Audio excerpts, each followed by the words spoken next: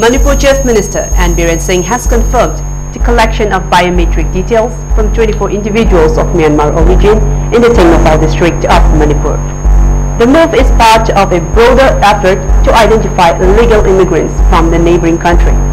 A combined team of state police, Assam Rifles personnel and government officials conducted a search in Govajang village, Moray, where they identified and recorded biometric data for these individuals.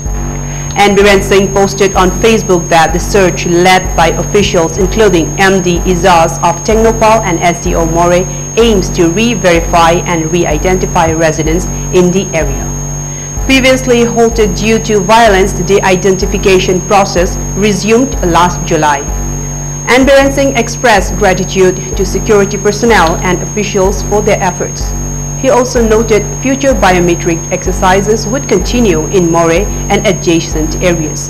Manipur's 399-kilometer border with Myanmar is mostly unfenced, but work is underway to secure it.